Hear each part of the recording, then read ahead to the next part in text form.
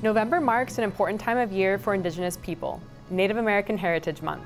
All month long, we celebrate and honor the first peoples of these lands that we now call the United States. This moment isn't just for Indigenous people to celebrate our history, culture, and traditions. It's also a time to educate others about our tribal nations and to recognize all that we've accomplished and contributed to society, and that we are still here. Who exactly is considered Indigenous? And what are the terms used for the different groups from various regions? And when did this yearly cultural celebration become official? Ayuki, hello. I'm Chiara Sottile. And I'm Alyssa London, Tlingit Ayachat. I'm proud to be Karuk. I am a member of the Tlingit tribe of Alaska. We're going to break it all down for you in this episode of Understanding Native American Heritage. Our Native American heritage has always been something to celebrate, but when was it officially recognized on the calendar?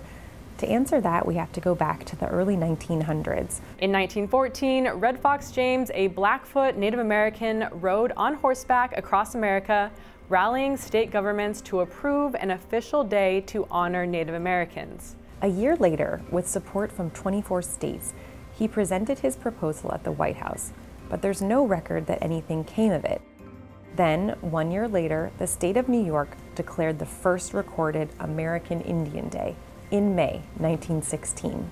But it wasn't until 1990 that President George H.W. Bush officially made it a month. Now let's talk about who are Indigenous people. Some prefer the term Native American, others use American Indians. Other identifiers are location specific, like Alaska Natives, which refers to Indigenous people of Alaska, or First Nations, the First Peoples in Canada. Many Indigenous people like to identify by their tribal affiliations, like Navajo Nation or Dene people, Karuk, Puyallup, Tlingit, or Seminole. And since there are 574 federally recognized tribes across the country and 229 in Alaska alone, and even more seeking federal recognition, the best thing to do is ask how we choose to identify. I prefer to identify as Alaska Native and Tlingit.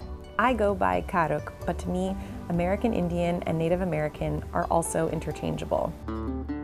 Some people might imagine we all live on reservations, but actually only about 22% of Native Americans actually live on reservations. The other 78% of us live all over the country and the world.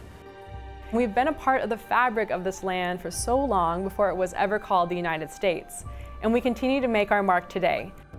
Last year, Secretary Deb Haaland became the first Native American Cabinet Secretary. She later swore in the first Native American Director of the National Parks, Charles F. Sams III. The historic first continued this year. Representative Mary Peltola became the first Alaska Native elected to the U.S. House. Mohegan Chief Marilyn Malerba, the first Native American to serve as Treasurer of the United States. And just last month, astronaut Nicole Mann, the first Native American woman to go to space. So what does all of this tell us? Indigenous heritage is ingrained in the very land we stand on, and our influence is felt across every part of this country.